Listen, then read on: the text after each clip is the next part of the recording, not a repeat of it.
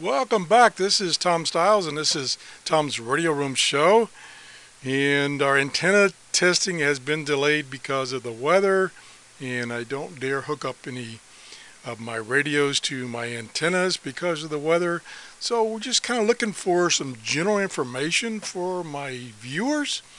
And about 3 or 4 days ago, um, this group, the HFCC, which is used to develop and coordinate shortwave broadcast, in that they accept schedule updates from the international broadcasters, and then they check to see if there's any interference between different broadcast stations and notify them if there is, and then they publish twice a year updated schedule.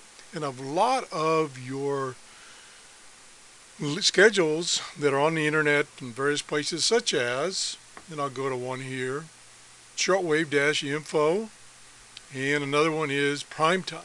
They get their information, one of the places they get their information is from these databases that HFCC outputs. They put out one at the end of March, and I think another one at the end of October for the two seasons, basically when daylight savings starts and it's reversed, and I don't like it, but that's the way it is. So anyway, so they have now the new one, which was released a couple of days ago. It's under public data files, and you can either use their interactive schedule, their schedules by organization, files that they have that you can download these schedules here.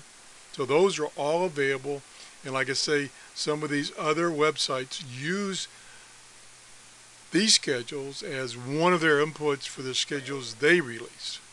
So you need to get out there and either update any of your schedules you've gotten elsewhere, or download these most recent schedules from HFCC directly.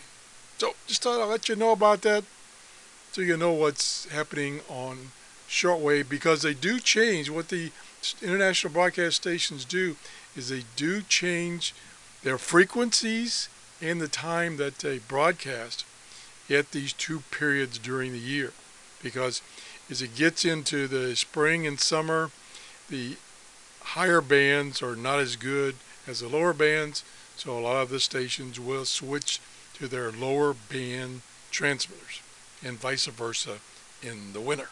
So that's it. That's the information. If you enjoyed this or got any value out of this show, please give me a thumbs up.